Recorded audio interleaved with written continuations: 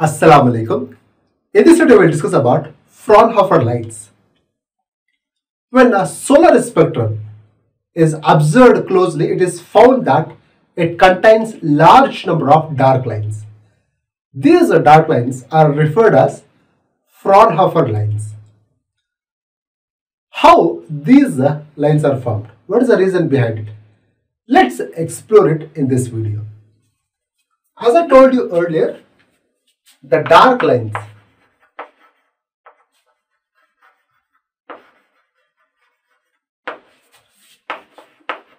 present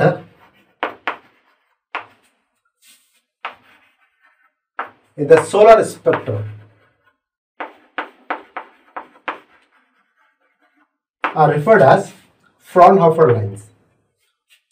What is the solar spectrum? What is in the solar spectrum?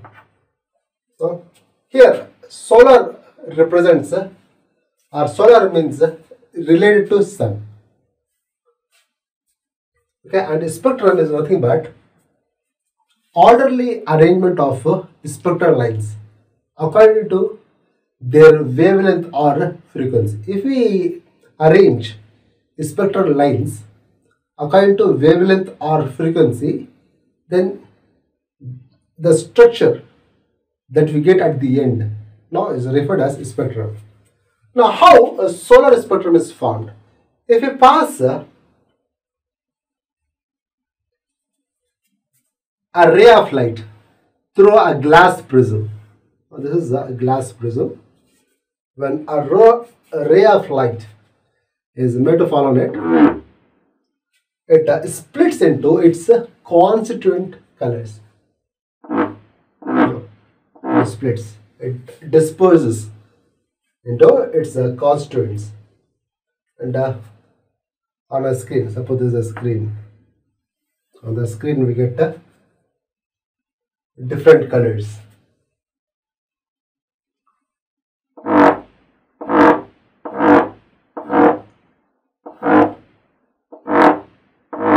Now the 7 different colors which are obtained on the screen gives us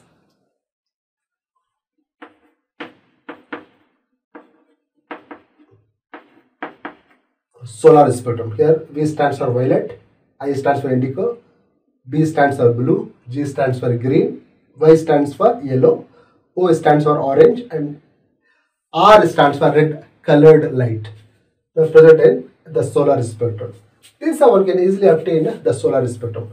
When one such solar spectrum is observed closely, it shows certain dark lines. We call such dark lines as Fraunhofer lines. So how they are formed? To know that, we must know the structure of sun. Now sun, the core of the sun, which is the central portion of the sun, it is at very high temperature. Now this is the core of the sun.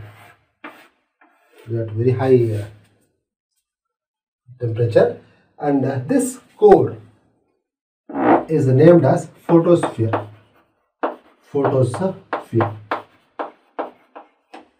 Okay, it is at a temperature of 14 million Kelvin.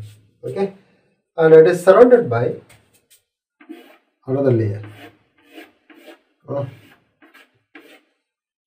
This layer is referred as the atmosphere of the sun.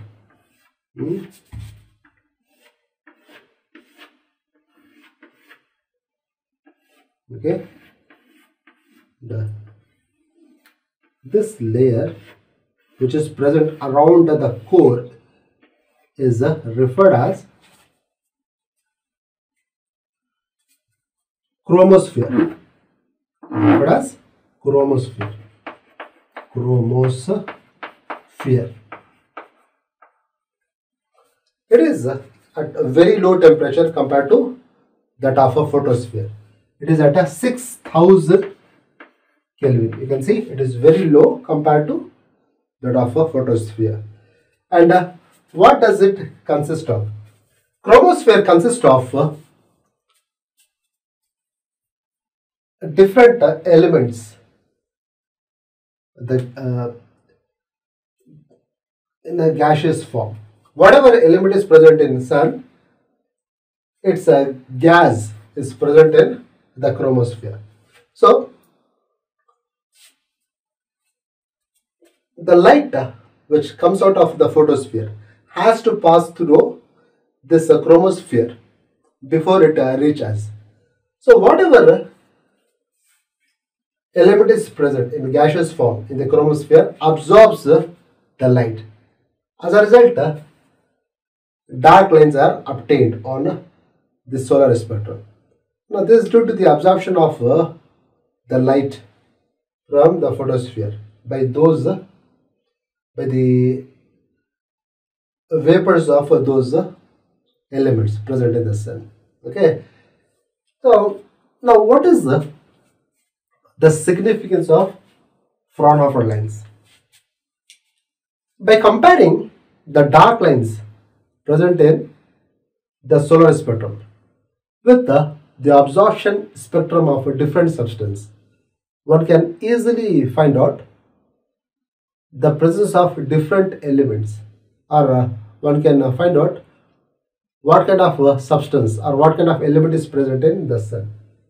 Now this is the importance of Fraunhofer lines. I hope the video is useful. If you have any kind of doubt related to the topic, can you put a question in the comment section? Thanks for watching.